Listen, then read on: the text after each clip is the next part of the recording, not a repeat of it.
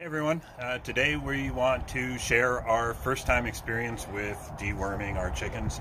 Up till now we've had great success with natural preventative measures, but we do have a bit of a larger problem, so we're going to try and do our best to share our experience and hope that we can help some of you guys out there that might be facing the same issue with your birds.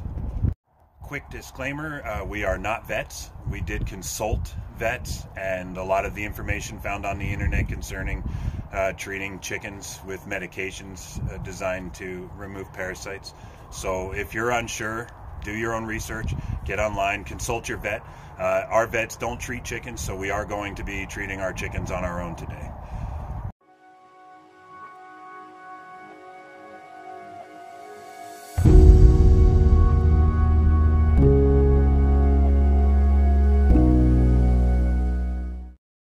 Hey everyone, so here at the homestead we free range our chickens, and for several years we've had no issue or signs of parasites, but this summer we had a larger group of wild birds that we couldn't really get rid of, and they were everywhere in the coop and in the run, so we are seeing some signs of some possible parasite infestations. So today we're going to go through deworming and what we're doing to treat it.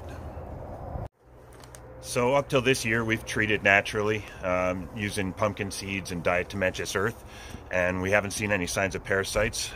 This year we did see some signs of parasites, and the vets all recommended that once you have a heavier infestation or uncontrollable amount of parasites, then you got to treat medically. So we're going to try that for the first time and share our results. Some of the things we noticed that drew our attention to the fact that we may have had a bigger issue were some of the tells. Some of the chickens' combs and wattles became pale. Some of the feces had noticeable worms in them, which became a concern. And a couple of the larger chickens just looked like they weren't putting on the weight that they should have put on before winter. So those were a few of the tells that we started to research a bit more and consult the vets for information on what we might be dealing with. So the brand we're going to use is a Safeguard. We're told by vets that it is the safer option when it comes to deworming chickens. It's a little harder to overdose with this product versus ivermectin or other dewormers on the market, and yeah, so we're going to go with the vet recommendations, and we're going to follow the directions specified by the dose per weight ratio, and we're going to weigh the chicken. This one, we're told, treats all your more common worm issues with the chickens, your threadworms, roundworms, cecal, gape worms, basically the more common ones that are found.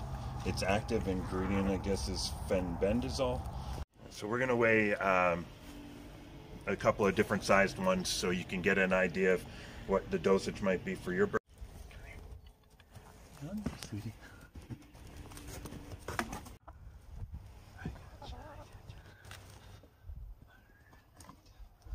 All right, let's see if this is going to work.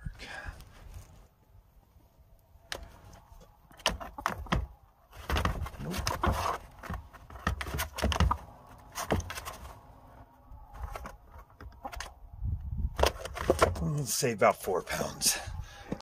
This one just decided to get back up here on her own, so we're going to try and get a more accurate weight on her. See if we can get her back in there. Good girl. Good girl. There you go. Yep, about 4 pounds, 10 ounces. Okay, we've got a few different breeds here at the homestead. This is one of our smallest breeds, the Bantam. So we're going to check her weight. We don't want to dose all the chickens with the same, so I'm going to try and get her into this, which may not work, but get an idea of what she weighs. So it looks like 1 pound, 12 ounces.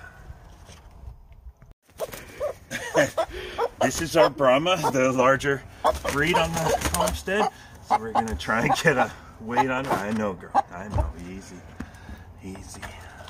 Good girl, you're all right. About 5 pounds, 6.2 ounces.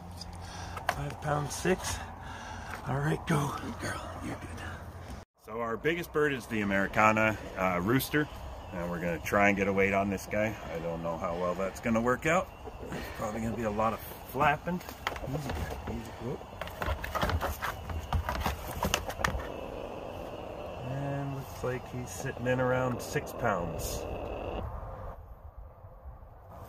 Good boy. Good job, buddy. Actually, we got a correction. He's sitting closer to 8 pounds. Okay, we got our weights all in from our different breeds, and good news is they're all coming in average for their breed. You can Google that online if you've got other breeds, and just kind of get an average idea of what they should be weighing as a healthy chicken.